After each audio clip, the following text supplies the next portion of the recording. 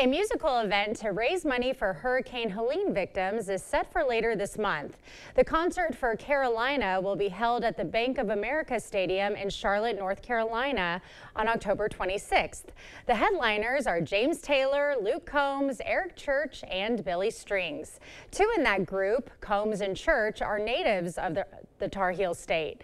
The presenting sponsors of the upcoming concert, Explore Nashville and the Tourism Development Authority, have pledged $1 million to the cause. Not a bad lineup.